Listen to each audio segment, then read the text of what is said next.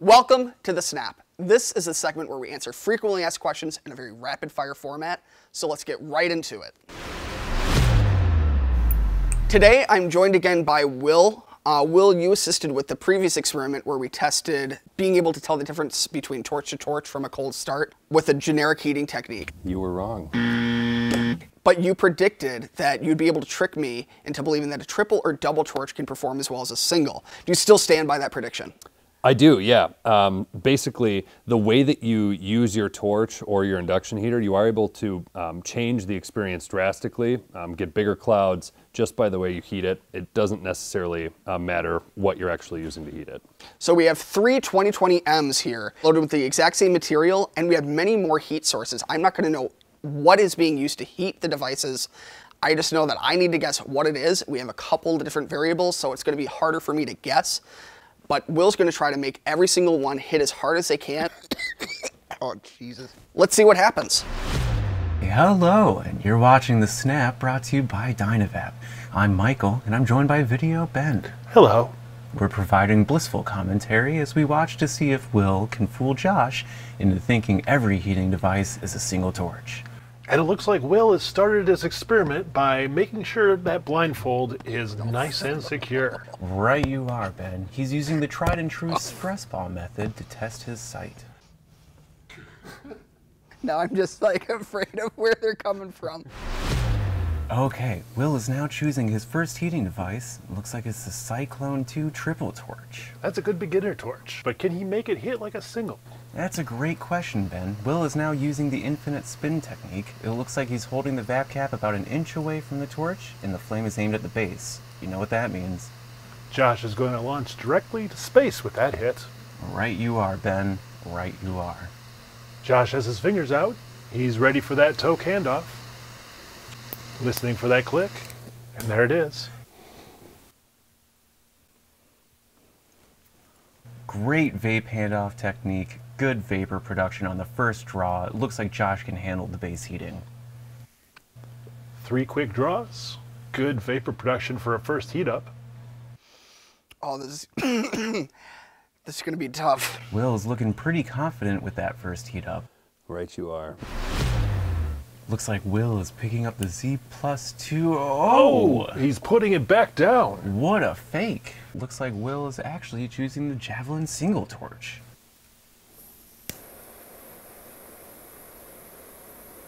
Josh is bringing out the 2 fingers early. He's ready for another hit. Good form on the single torch there. Another base heating. Josh is sure in for a relaxing day. And there's the click. Will hands the VapCap off to Josh, and Josh takes his first draw. Do you think he has any idea what he's in for? None whatsoever, Ben. I think Josh is in for another big rip. Oh, Jesus.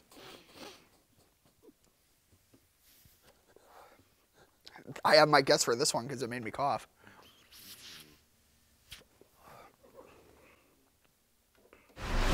Oh, I did think about something with the induction heater, because I can hear the torch going, but I can't tell how many jets. When you do the induction heater, because induction heater's one-handed, use a torch at the same time. Yep. Because that will then prove to the audience that... Of course. And it looks like Will is finally going to use the Z+2. I'm not so sure, Michael. I think that's, yep, the Z+2 dual torch is actually a red herring for the induction heater. Right you are, Ben.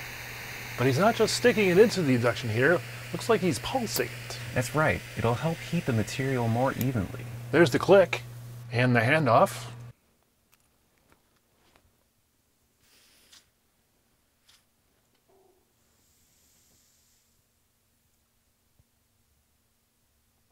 Taking a little while in the first draw. Do you think he knows it's an induction heater? Not a lot of vapor on that one. He might have been fooled this time. Okay, now I think it's getting a little bit easier. I have my guesses up here. Looks like Will is finally using that dual torch. The Z+2 really has a distinctive sound. Difficult to use in a blind test. Speaking of distinctive, just a reminder for those of you watching at home, don't forget to respect the click. It's the most important thing you can do to avoid combustion. You don't want combustion? No, you don't. Such a waste of flavor and material. Will's got the click, handing off to Josh. Got a little nod from Josh there. Nice cloud, and he's going back for seconds. A lot of good flavor in there. I think he caught those tasty terpenes. I think so too. Let's listen in to see what Josh guesses. Okay. So my guesses, I think the first one was a single. I think the second was the triple. I think you throw me for a loop with the second with another single. And that last one was a single.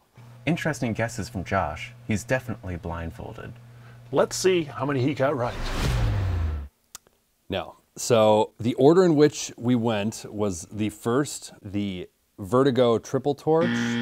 The second that we used was the Vertigo Javelin single torch. The third that we used was the Apollo 2 rover. And the fourth and final device that we used specifically was the Vertigo Z2. Interesting. Second one, and that one you said was the single flame, right? Correct. That one had the least amount of volume. All the rest I felt it immediately in my throat. I felt it in my chest, where you get that little bit of a punch. What were some of the techniques that you were doing for the various torches to get that type of experience? Well, it all depends on the experience that you're going for. So if you want thicker, denser vapor, what you're going to want to do is just heat below the bottom of the cap and just keep the flame farther away. So it will take you longer to do it, but it's just kind of a patience thing. You're going to get denser rips if it takes you longer to heat up your cap. So awesome. And did you do anything special with the double torch? The double torch was kind of the same method. What I like to do though, if I feel like it's going too long, eventually you will kind of learn how it clicks and how long it should take. So if you feel like it's going too long and you may be combusting, you can run the torch up closer to the tip to get it to click. With the rover, did you do anything technique-wise to get that hot of a draw right off the first heat cycle? Yeah, I do find that it's a cool way to do it. You are able to just modulate and just basically engage the heater and then disengage the heater just over and over and over again to slowly allow the heating chamber to heat up instead of just a direct contact the entire time. I thought for sure, like, you tried to trick me with several singles and only like one or two maybe of another torch or heat source, but they all had that higher temp. I'd be curious, now that I have this knowledge, doing this at home, and I urge everyone that's watching, if you have multiple heat sources and you live with a roommate or a significant other, have them do the heating for you and do that A/B comparison. I think you'll be really surprised. This is going to be tough. That first draw, the cloud felt like it was very, very, very, very dense and got me a draw that I'm used to only getting from a single torch, or similar to the single torch draw that we did in the last video. Overall, very, very impressive, and it shows you the torch or heat source that you use is very, very important when you're starting out in terms of difficulty. But once you get familiar, regardless of the heat source that you're using, you can get whatever experience you're looking for as long as you have the technique. Wouldn't you agree, Will? I do agree, yep. Now, what is your go-to heating source at home? For me personally, I do love the rover. I have that I use both on the go and at home. If I'm going for old reliable though, I always carry a triple torch as well. I love the single torch and the fact that provides pretty consistent, dense clouds. Over time though, I've just been able to practice and get almost exactly the same results with a triple torch. Yeah, I would urge everyone, just hold it further away. Kind of like that marshmallow video. Consistent rotation speed. Keep your flame about an inch away from the cap and stop as soon as you hear the click. Focus it far enough away and you'll be able to get those dense clouds. Jet placement, did you care about that at all? Really the only thing that I would consider is the farther down you keep it on the tip, normally the longer it will take the cap to click, which is going to make a hotter, denser hit for you. I'm very, very surprised at how this turned out. Even more so than the last one, simply because we had many more options to choose from. I felt like you put your money where your mouth was. As always, it's not like I'm out here lying to people, so. I want to thank everyone for watching this episode of The Snap. Let us know what your favorite heating techniques are in the comments below. What do you typically do when you're looking for that big hit? What type of torch are you using? Or what technique are you using? We'd love to know. And we will see you next time on the snap. And that has been the snap. Once again, I'm Retail Josh, and thanks for watching.